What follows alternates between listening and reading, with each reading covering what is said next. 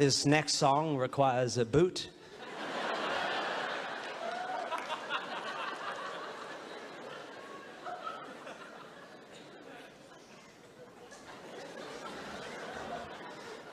If you're one of those people that finds the sort of bashing of religion and stuff tiresome or offensive, just give me 5 more minutes.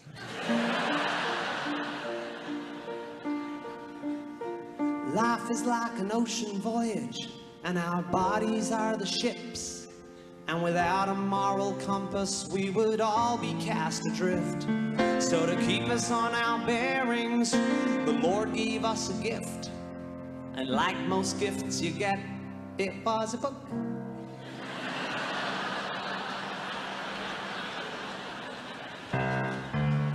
I only read one book, but it's a good book, don't you know? I act the way I act because the good book tells me so. If I want to know how to be good, it's to the good book that I go. Because the good book is a book, and it is good, and it's a book. I know the good book's good because the good book says it's good. I know the good book knows it's good because a really good book would. You wouldn't cook without a cookbook, and I think it's understood. You can't be good without a good book because it's good and it's a book, and it is good for cooking. I tried to read some other books, but I soon gave up on that. The paragraphs ain't numbered and they complicate the facts. I can't read Harry Potter cause they're worshipping false gods and that. And Dumbledore's a Puffner, and that's bad cause it's not good. Morality is written there in simple white and black. I feel sorry for you heathens, got to think about all that. Good is good and evil's bad, and goats are good and pigs are crap. You'll find which one is which in the good book, cause it's good and it's a book, and it's a book. Yeah, I had a cat, she gave birth to a litter. The kittens were adorable and they made my family laugh, but as they grew they started misbehaving. So I drowned the little fuckers in the bath. When the creatures in your care start being menaces, the answers can be found right there in Genesis chapter 6 verse 5 to 7. Yeehaw! Swing your partner by the hand, have a baby if you can. But if the voices in your head say to sacrifice your kid to satiate your loving God's fetish for dead baby blood, it's simple faith the book demands. So raise that knife up in your hands. Before the good book made us good, there was no good way to know if a thing was good or not that good, or kind of touch and go. So God decided he'd give writing allegoric prose a go, and so he wrote a book, and it was generally well received. The Telegraph said this god is reminiscent of the Norse. The Times said kind of turgid, but I liked a bit with horses. The Mail said lots of massacres, a violent tour de force. If you only read one book this year, then this one is a book, and it is good, and it's a book. Yeehaw! Swing your daughter by the hand, but if she gets raped by a man and refuses then to marry him, stone her to death.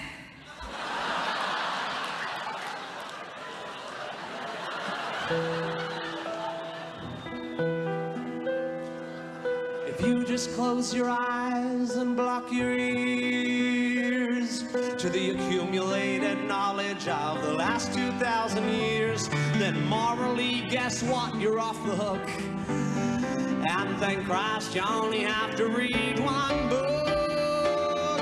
Just because the book's contents were written generations hence by hairy desert-dwelling gents squatting in their dusty tents. Just because what heaven said was said before they'd leavened bread. Just because Jesus couldn't read doesn't mean that we should need. When manipulating human genes to alleviate pain or fight disease, when deciding whether it's wrong or right to help the dying let go of life, or to stop a pregnancy when it's just a tiny blastocyst, there's no reason why we should take a look at any other book but the good book, cause it's good and it's a book, and it's a book, and it's quite good. Woo! Whoa. That's fucking.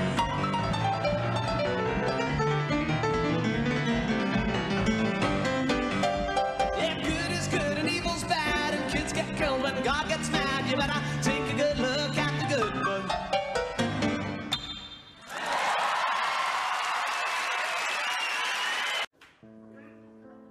This is a song about the music industry trying to get famous and having no depth.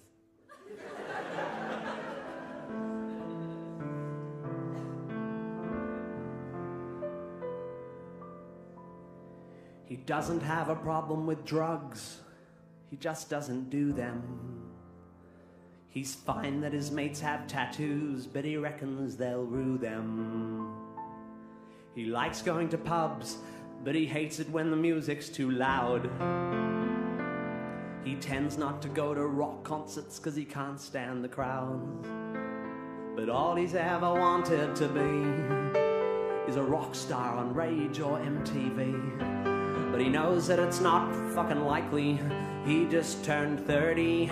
He knows that he will always be a rock and roll nerd. He'll keep writing songs the world will never hear, and though they won't be heard, he'll just keep writing. Oh yeah, but you see the problem is he always dreamt of being a star, but he learned piano instead of guitar, which in the 90s didn't get you very far. So while the other kids were learning Stairway, he was the piano to their forte. But he was convinced one day he'd rock their fucking asses and be an icon for the disenfranchised masses, and grow his hair long and rebel against the state. But just for now that'd have to wait, cause he's running late for his morning classes, and he will always be a rock and roll nerd. He'll keep playing gigs that no one knows about, and though it sounds absurd, he'll just keep playing. Oh yeah, but you see the problem is there's not much depth in what he's singing. He's a victim of his upper middle class upbringing, so he can't write about the hood or bling bling. So he sits and imagines his girlfriend is dead to try and evoke some angst in his middle class head. But the bitch is always fine at 9:30 when he go to bed. And he's not spent a single night in prison. He has no issues with nutrition. He has no drinking problem and no drug addiction, unless you count the drugs they put in chicken. And marijuana always tends to make him cough. He doesn't look good with his t-shirt off, but when he tries to act tough, you can tell he's tricking. While his mates will go out late, popping pills and having fun, he goes home and showers and gets a good 8 hours. He gets his thrills from his morning run, while his mates will go on dates, taking speed and drinking cans of Jim Beam. He stays home and cooks, curls up with a book with a girl he's had since he was 17.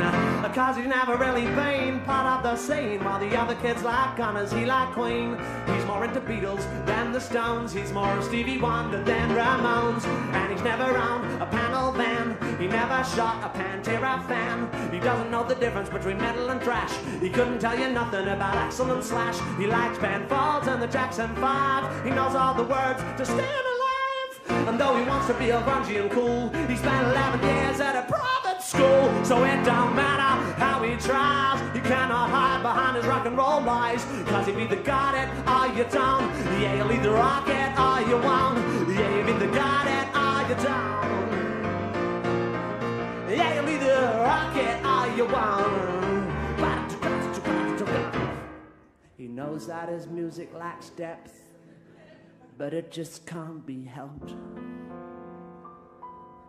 He has nothing interesting to say, so he writes about himself. But he doesn't want to seem self-obsessed, so he writes in third person.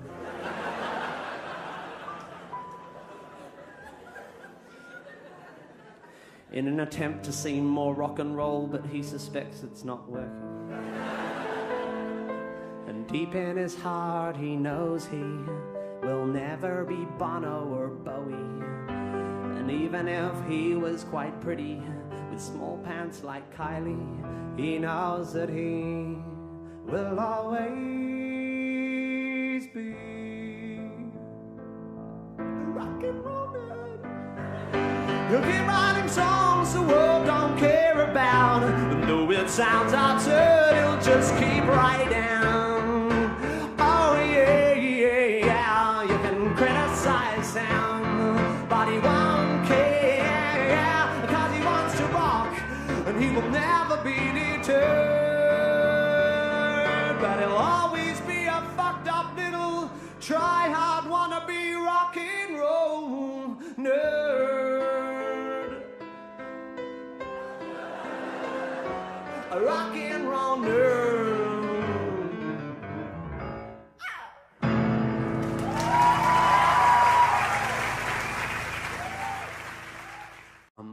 Or for that matter, if you're a religious person, might want to pop out for about 5 minutes. This is a song about anal sex and God.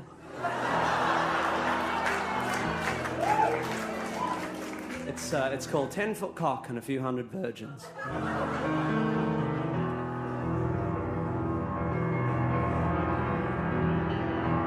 So you're gonna live in paradise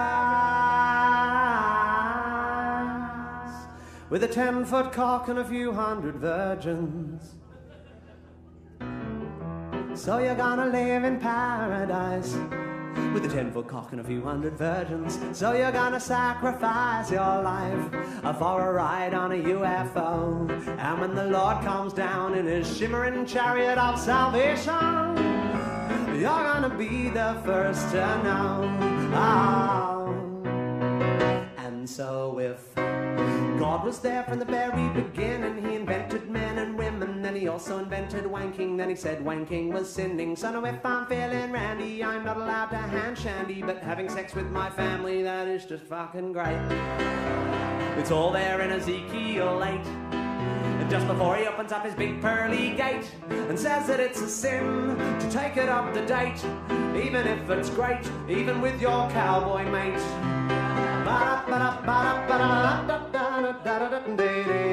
So you're gonna live in paradise with a 10-foot cock and a few hundred virgins. So you're gonna sacrifice your life for a shot at the greener grass. And when the Lord comes down with his shiny rod of judgment, he's gonna kick my heathen ass. Oh. So if you cover the bodies of your women, everybody is grinning because black is so slim, and though it's not great for swimming, but it gives you an erection with the increased sexual tension. What with the UV protection, that is second to none. You'll find it all in the Quran, just next to the bit that justifies guns and says that it's a sin to take it up the bum, even if it's fun, even with permission from your mum.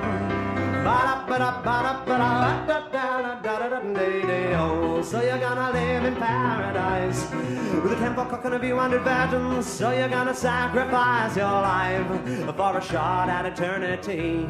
And when the Lord comes down and I haven't done my penance, he's gonna disembowel me. Oh, you say that if I stumbled on a watch, I'd assume it had a watchmaker, that a muffin presupposes a baker, so we must agree sooner or later that this proves there's a creator. So if I put my foot in a stinker, you'd assume the existence of a sphincter, thus you don't need to be a great thinker to conclude that God's a bum, which negates the words of Genesis 1, which make him out to be so much fun, until Adam succumbed to temptation, and then his only son got nailed to a gum, or the Middle Eastern equivalent, which suggests that God's omniscience is nullified by his ambivalence, unless it turns out that he's impotent, and if God can't get a boner, I guess that explains the plethora of huge erections in his honor, because we all know a steeple's just a subconscious compensatory manifestation of a huge stiff penis, and still he tells us that it's heinous to stick a penis up your anus, even if you're famous, even if you're good at tennis. So you're gonna live in paradise with the 10-foot cock and a few hundred virgins. So you're gonna sacrifice your life for a ride on a UFO. And when the Lord comes down with his big, stiff, slippery rod of judgment, oh, I'm gonna gonna be the first to go. He's gonna send me down below. He's gonna whip me like a hoe. Do you really think so? I'm gonna be the first to go.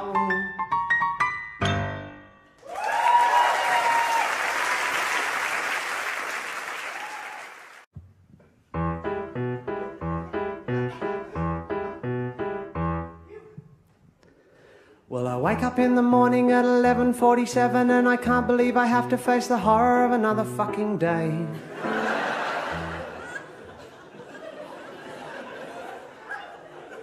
And the magnificent magnitude of my morning erection merely mocks me like the sun in its optimistic greeting of the day. Managing to manifest a modicum of motivation, I meander to the kitchen, make a mission out of mixing Nescafe. But the milk is going off and coffee by itself is bitter, and there's ants all through the sugar, and the supermarket smiles a fucking way. My life is pretty sad, but I know that I should be glad. I could be a starving Ethiop or a policeman in Baghdad. Policeman in Baghdad. Baghdad. At 11:53 I instigate the day's ablutions in the hope my constitution can be altered by some action on the bowl. But the total non-existence of colonic animation seems to me the perfect metaphor for the utter constipation of my soul. By 11:59 I have decided that my life would be immediately improved by a carefully written list of short-term goals. But by 12:05 my list consists of 1 dot, put some pants on, 2 dot, go to the shop, buy some prunes and Panadol. My life is pretty shit, but I know I shouldn't whinge about it. I could be a Palestinian driving buses on the Gaza Strip. Yeah, how bad can it be? Some people have it worse than me. I could be an Ipswich prostitute or Gary Glitter's family. I have no right to cry. Some people have it worse than I could be a thalidomide kid with something in my eye. Something in my eye. My eye. At 12:30 I realize I'm feeling so dejected that I totally neglected the beginning of the Jerry Springer show. So I settle on the sofa, try to focus an iota of my motor neurons on the brilliant insights for which Jerry is known. And although on any other day a show entitled Midgets, Midgets, Midgets would excite me like a virgin at a Year 11 ball, today those little jelly wrestling fellas fail to free me of my misery. Instead they simply serve to make me feel 3 foot tall. But how bad can it be? Some people have it worse than me. I could be a junior lifesaver on a Bandarache beach, or a woman in Afghanistan, or a Jew in the Ku Klux Klan, or the architect of the World Trade Center, or a bobcat driver in Bam, Iran. I could have my identity mistaken as a bomber in an underground station. I could be a peace-loving speechwriter in George W.'s administration. Yeah, you know that I don't have the right to be unhappy with my life. I could be Hitler's mother or Shane Warne's wife. Yeah, you know that I shouldn't be bitching. I could be in a worse position.